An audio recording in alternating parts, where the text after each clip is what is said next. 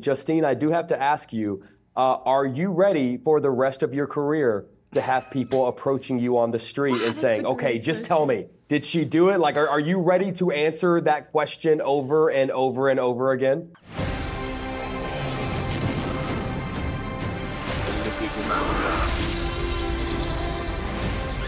Where we're going, we don't need roads. Ladies, this is a huge honor for me. I am obsessed with this film. It is a masterpiece, so thank you for taking the time. I appreciate you. Thank you so much. Yeah, I'm going to jump into this. And Sandra, I'm going to start with you. I have to confess, I am fascinated with this concept that you as an actor never actually decided one way or the other whether or not Sandra committed this murder. And I would love to just hear how you were able to navigate this character without making that decision. And do you think a time might ever come where one day you do make that decision?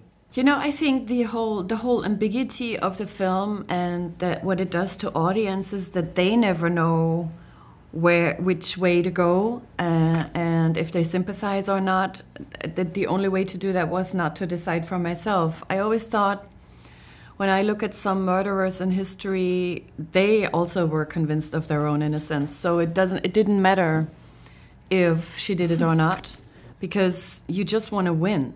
And you want, in her case, she really wants to protect her son. She doesn't want him to be alone. And of course, she wants to, protect her own life and what people think of her and, all these things. So I just had to decide that I really wanted people to believe what she's saying. And that's actually what Justine wanted me to do. So we were kind of on the same page for that. I had the impulse to go in a direction that I normally would have gone before, to know exactly what happened and to defend these facts to the end.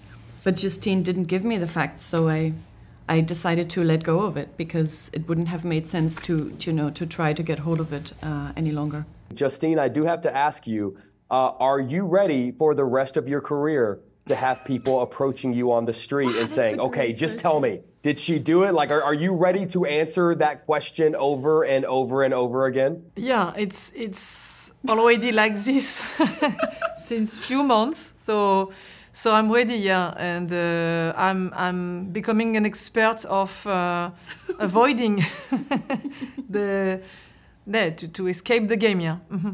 I'm picturing you in like 20 years just finally throwing up your hands in the air and going, fine, I'll come up with an answer. We'll do this. We'll do it.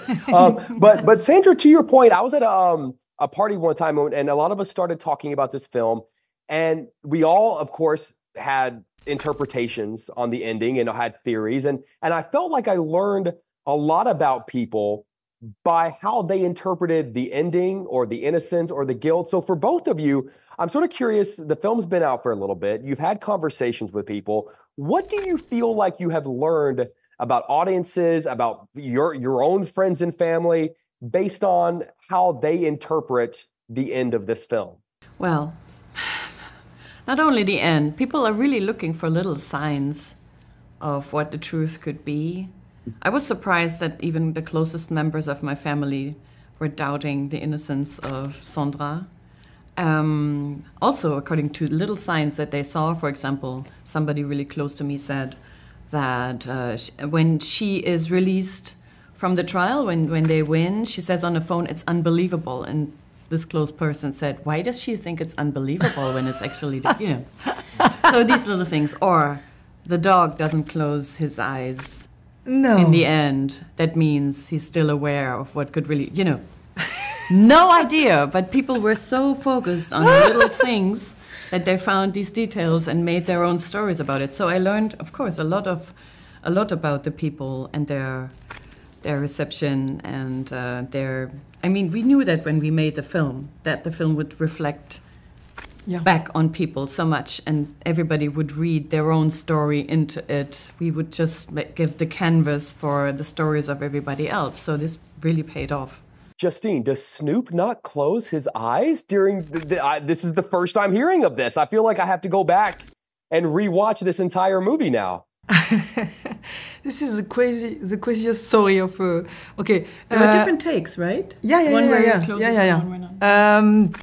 Yes, I think we have to live in all this, with all these different lecture, all the theories or the theories, readings of the about the movie. But you know, actually, I think the movie is talking about we have to live with doubts. You know, so yeah, and the end for me is yes, it's a fake happy end. You know, so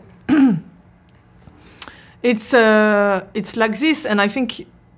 As as a spectator, when I'm watching a lot of crime stories, and I like it like a lot of person, and I think it's so interesting to not knowing, you know, and it's so real in a way.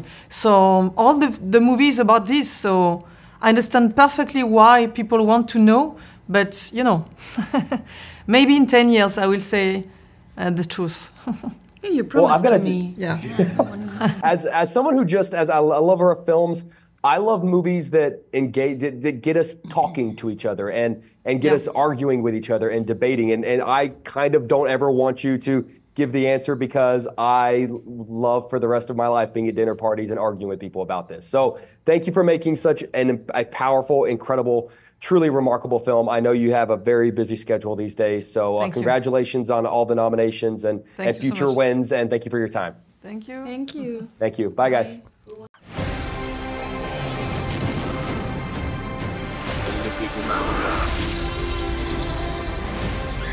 Where we're going, we don't need roads.